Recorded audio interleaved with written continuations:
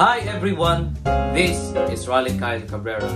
In connection with our previous topic, which is eschatology, towards this upcoming discussion, I have asked 10 people to answer this certain question. What are the 3 things that you would do if tomorrow is the end of the world? But it ain't the end of the world. Here are their answers. If the world is going to end tomorrow, the 3 things that I will do is, number 1, I will tell my mom, sisters, brother, friends, and dogs that I love them enormously.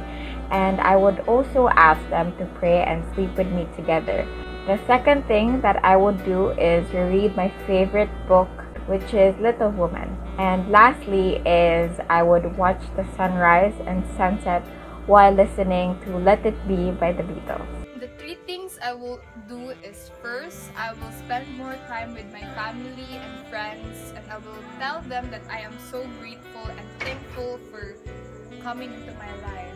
Second one is I will engage in good terms to the people who I hated the most. And lastly, I will witness the end of the world by closing my eyes and remembering the happy memories that I encountered in my whole life.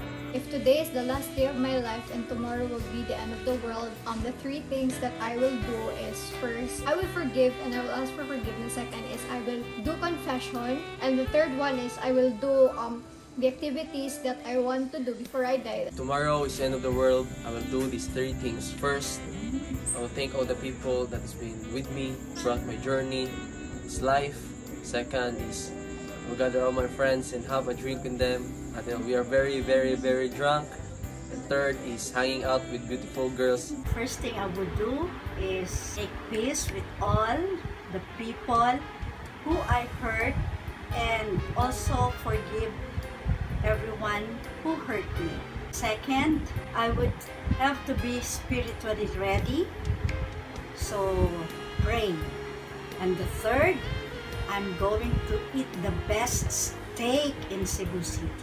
First is I will ask for forgiveness from God about the things that I did here on earth. Second is visit my relatives, bring my mama, my sister, and my brother here at home. And the third one is to stay with my family. The first thing is that I would play games. And the second thing is that I would pray. And the last thing is that I would spend time with my family. If matapos na ang kalibutan, ugma, gusto na ko o na ilawan ako ang pinakalamin ng pagkaon. Gusto na ko na makita ko sa partner in real life, katulong, katapusan. Gusto ko makapot na ng ipangandoy nga pinakalindot lugar. Kung matapos ng kalibutan ugma, ang first is maglaag-laag ko sa akong friends, mukaon kog daghan, dayon doing good to others, dayon ask forgiveness, dayon pray.